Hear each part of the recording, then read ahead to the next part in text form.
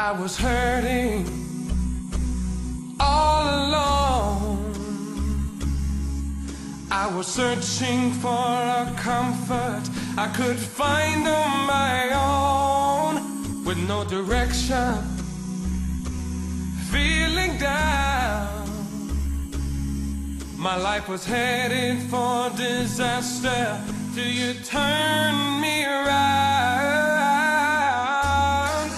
Nothing ever had been able to ease me when trying to please me.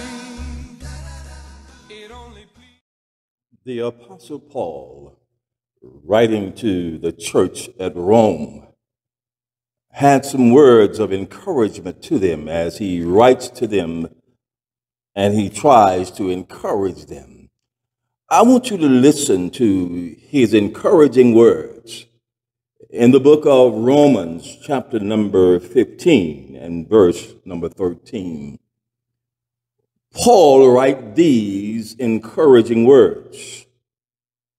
Now the God of hope fill you with all joy and peace in believing, that you may abound in hope through the power of the Holy Ghost.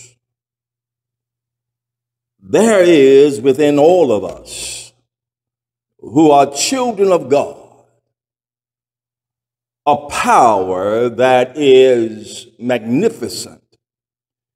It is a wonderful power. It is a great power, and yet it is a mysterious power. Every child of God has this power. And sometimes we are not aware of the power that we have. And sometimes, as brothers and sisters in Christ, we don't know that we have access to this particular power. I'm talking about the power of the Holy Ghost. That's my subject today, the power of the Holy Ghost. In the archives of fiction comes a story about a little chicken who was raised among other chickens on the barnyard, and he didn't fit in. He was different from the other chickens, and his nose was different, his beak was different, and he walked different, and yes, he sounded different, and yes, his wings were different. Sometimes he would even almost trip over the wide wings that he had. He was just different from the other chickens on the yard. Have you ever felt out of place? Have you ever felt different from those who are around you, and it seems to bother you? And this was the case with this young chicken on the barnyard. He was different. But oh, one day, he looked up in the sky and he saw some other birds flying in the sky, and those birds looked just like him. They had a beak just like him. Their wingspan and their wings were just like him. He looked at these birds flying in the air, soaring. Something within him urged him to try to join these birds as he looked up in the sky. Look at him now, looking up in the sky at these birds, and he could not contain himself. And so therefore he began to run in the barnyard. Faster and faster he ran. Look at him now on the barnyard running. And then he began to flap those wings, those big wide wings. He began to flap them, flippity flop. He runs faster now. And then he took off in the sky. I believe I can fly. He was flying and he joined the other birds in the sky, and he suddenly realized that he was an eagle and not a chicken. joined these eagles, and he lived happily ever after, living and soaring as an eagle. There are some Christians today, there are some children of God today don't know that they're eagles. They're living like chickens and they are eagles. Oh, there is nothing wrong with being a chicken. God made chicken, but why would you live the life of an eagle when you are, or live the life of a chicken when you are an eagle? Why?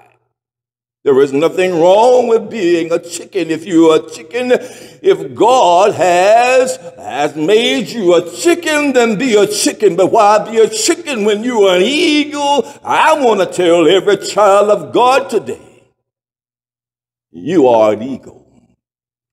You are not a chicken. You are not a turkey. You are not a dove. No, you are an eagle. Bible says, and God said these words. Oh, God said that you are an eagle. Look, the Bible said these words. They that wait on the Lord shall renew their strength. Oh, they shall mount up with wings as eagles. They shall run and not be weary. They shall walk and not faint. Don't you know, children of God, that you are an eagle and you ought to start living like an eagle? Don't you know that you have the strength of an eagle? Don't you know you have the power of an eagle? Don't you know that you need to be soaring as an eagle? Yes, you are. There are untold Christians today who don't know that they have the power of the Holy Spirit, the Holy Ghost within. I said there are individuals, there are children of God, there are members of the body of Christ, and they don't know that they have the power of the Holy Spirit within them. Read about a story in the Bible. Acts chapter 19 and verse number 1, the Bible said that Apollos and Paul were traveling through the upper coast of Ephesus. And they came across some disciples there. And Paul began to ask them, do you have the Holy Spirit? And they answered these words, we don't even know what a Holy Spirit is.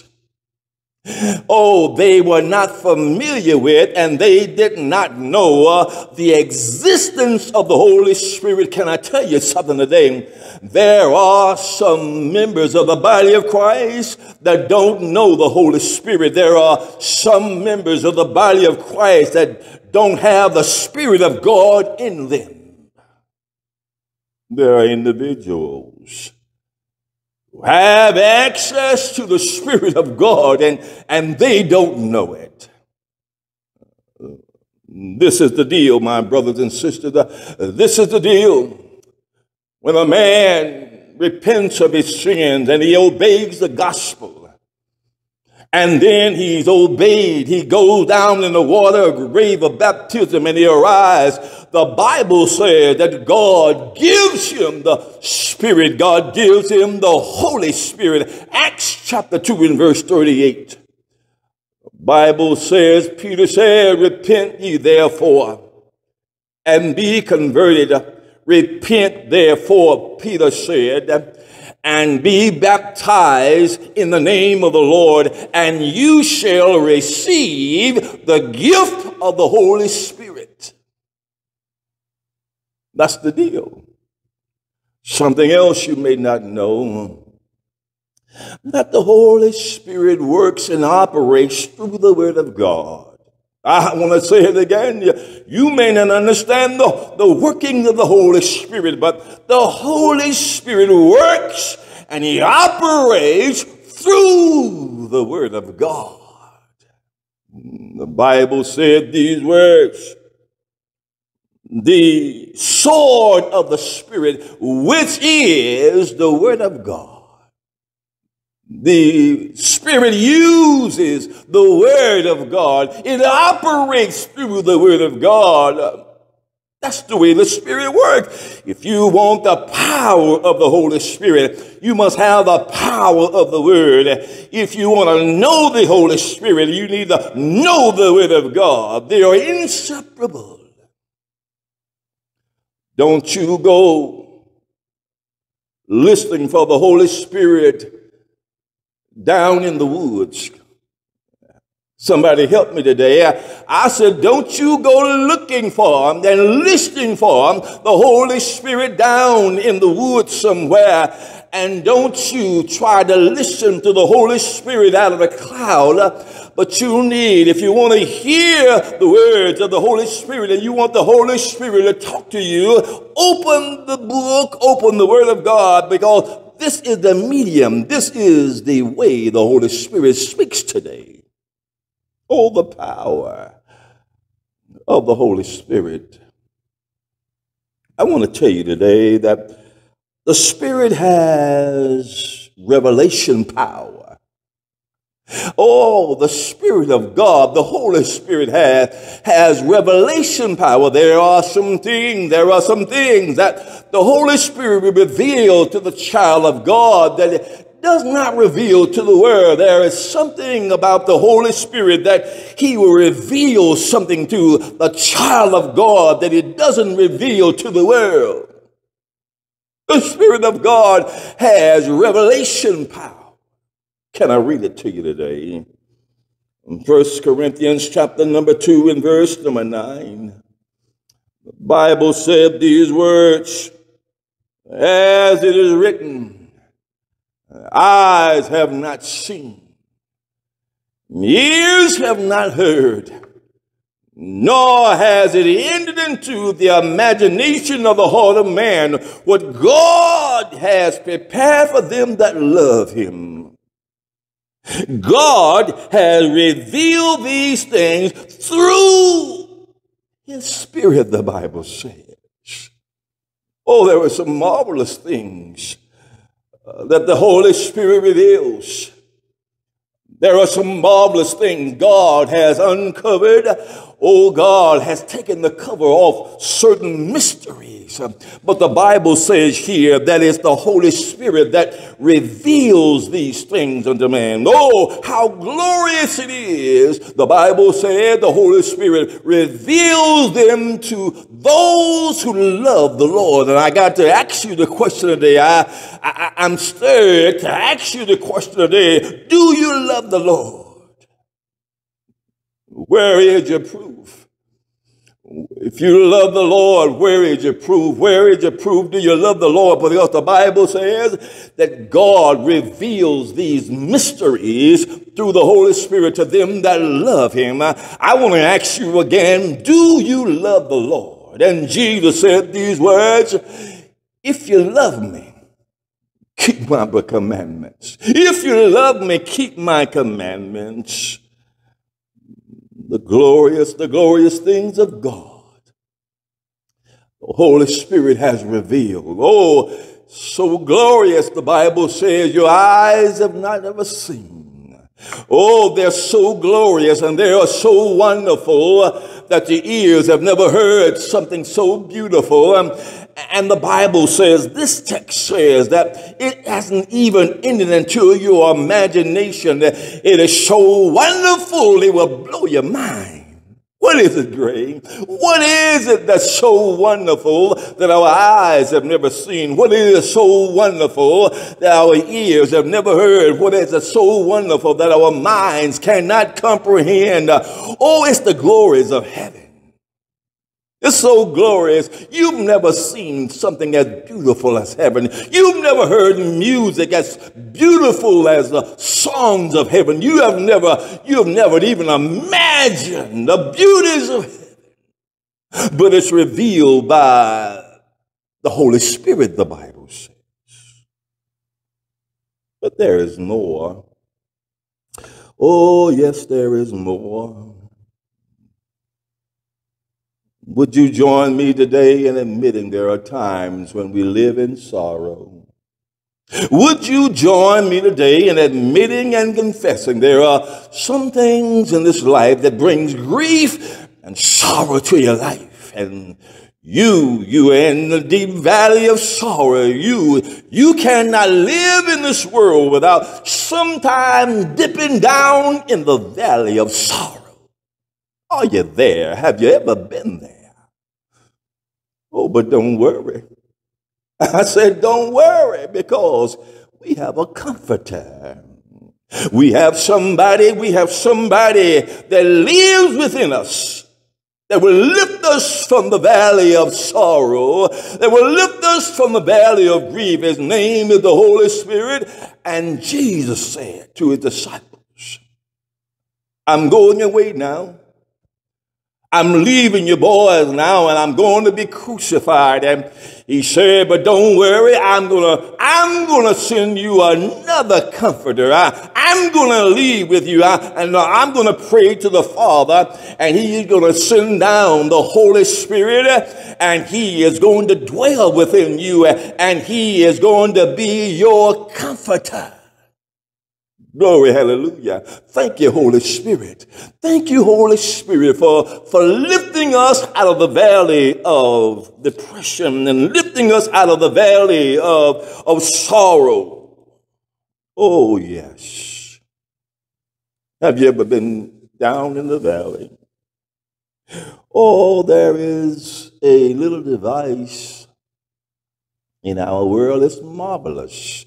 It's a marvelous device. It will direct you anywhere on the planet. I don't care where you are. This little device will direct you. And if you get lost, it will give you step-by-step directions. And if you get lost, it will redirect you and recalculate. It's called a GPS. Oh, I'm so glad today. Oh, I'm so glad today that I have a GPS. I have a spiritual GPS. I know that because the Bible says that the steps of a good man are ordered by the Lord.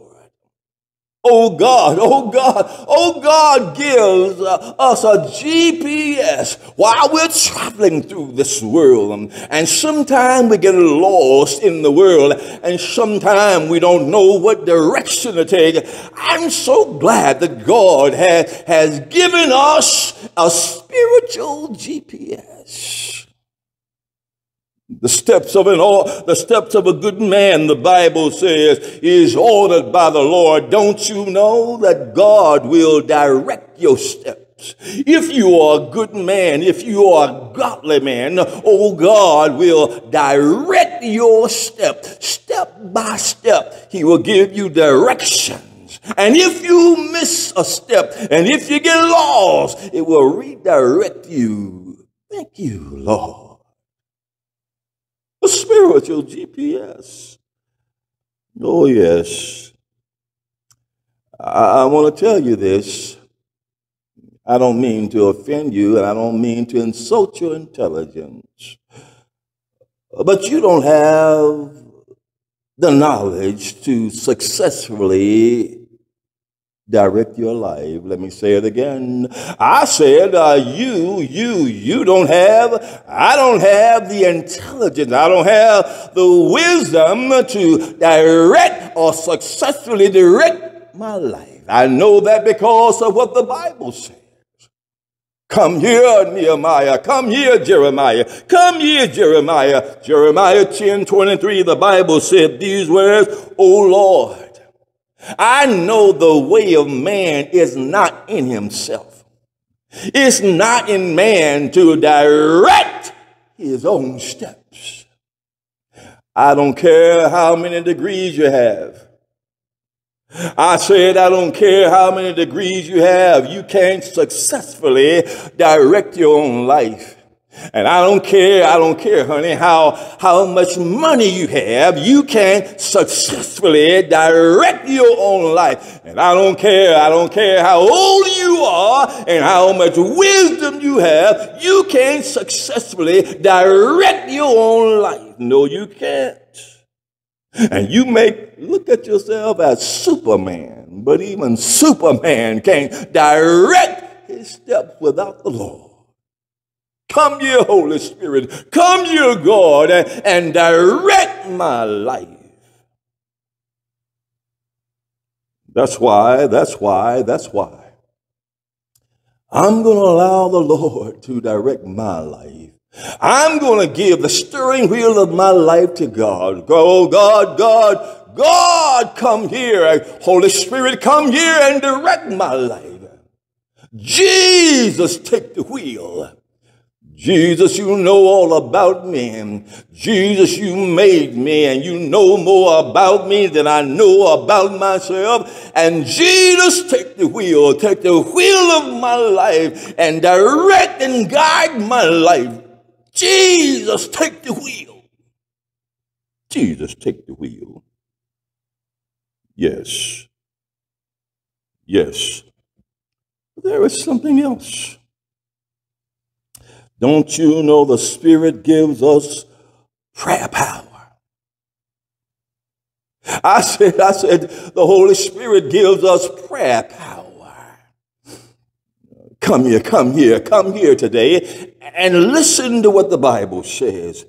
Romans chapter 8, verse number 26, the Bible said these words, likewise, the Spirit also helpeth our infirmities.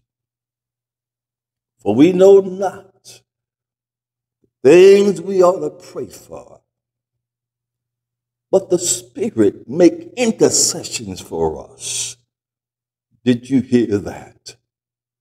I said, did you hear that? Don't you know that you don't have the power to pray all by yourself? It's the Holy Spirit that comes and helps us pray to God. You don't have the knowledge, the Bible said. The Bible said we don't have the knowledge, the intellect to pray as we ought to. Oh, the Holy Spirit. Thank you, Holy Spirit. The Holy Spirit, the Bible says, make intercessions for us.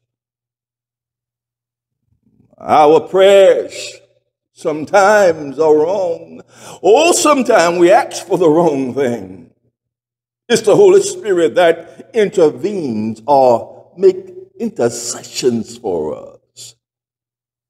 This is the way it works. We are way down here. God is way up there. And yes, we send prayers up to God. But yes, before our prayers reach the Father, the Bible says, this text says that the Holy Spirit intersects our prayers. And then the Holy Spirit makes intercessions, or the Holy Spirit modifies our prayers and changes our prayers and makes them comply with the will of God. You ought to read it in Romans chapter 8, 26 and 27. It makes modifications. It makes changes to our prayers so it complies with the will of God. Can I tell you something? One of the reasons why our prayers are not answered is because they don't comply with the will of God. God won't hear you if your prayers do not comply with the will of God. You remember when Jesus was teaching his disciples how to pray, he said, I want you to pray like this. Our Father, which art in heaven, hallowed be thy name. Thy kingdom come. Thy will be done, Lord. When you pray, your prayer need to include thy will be done. Because if your will does not comply with God's will, God will not hear. Oh, yes. Thank you, Holy Spirit. Thank you, Holy Spirit, for intervening in my prayer. Thank you, Holy Spirit, for being an intercessor of my prayers. Thank you, Holy Spirit. There is one more thing. Oh, before we leave today, some of us here today is bowed down in sorrow. Lord, come here today. Holy Spirit, come here today. Somebody that's listening to me today, they are in deep depression. They are in deep sorrow. They're in the valley of sorrow. Come here, Holy Spirit. Jesus said these words to his disciples. He said, I'm going to pray the Father, and he is going to send you another comforter. I'm the comforter right now. I'm going to leave. I'm going to be crucified. But Jesus said, I'm going to pray my Father, and he's going to send you another comforter. He's going to send the Holy Spirit, and he is going to comfort you. Thank you, Holy Spirit. Come here, Holy Spirit, and comfort us. There's someone here today, my friends. There's someone that needs comforting today. Can I tell you this? Oh God, and God the Holy Spirit, oh God is a God of comfort. You're in the valley of depression today. You're in the valley of sorrow today. There is no one that can comfort you like God. Your mama can't comfort you like God. Your daddy can't comfort you like God. Brothers and sisters can't comfort you like God. The Bible said these words.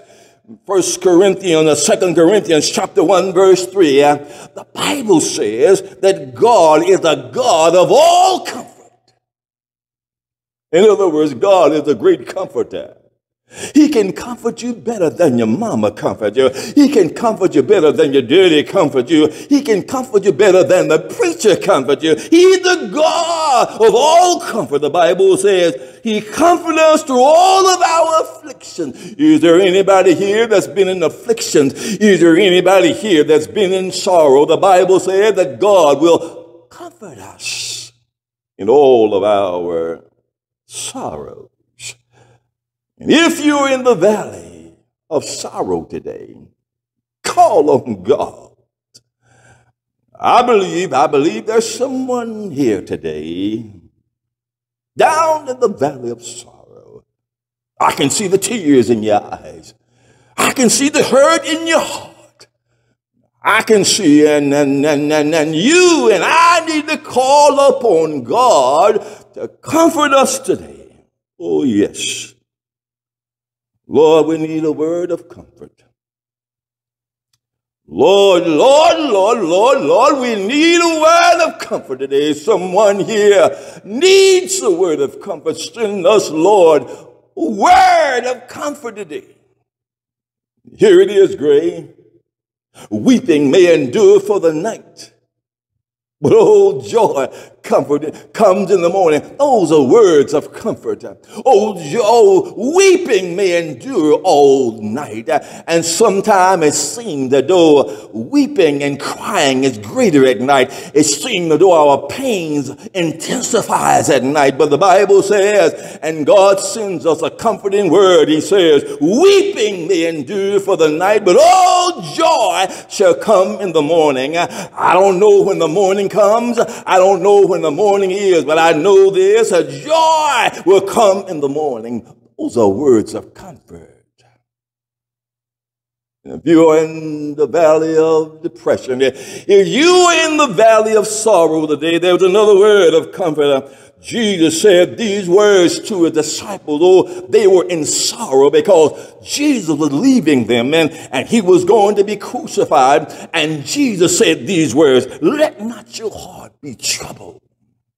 Believe in God, believe also in me. In my Father's house are many mansions. If it were not so, I would have told you, I go to prepare a place for you. Oh, how comforting that is. Oh, how comforting there. There is a place. There is a place. And Jesus, I'm going to prepare a place for you.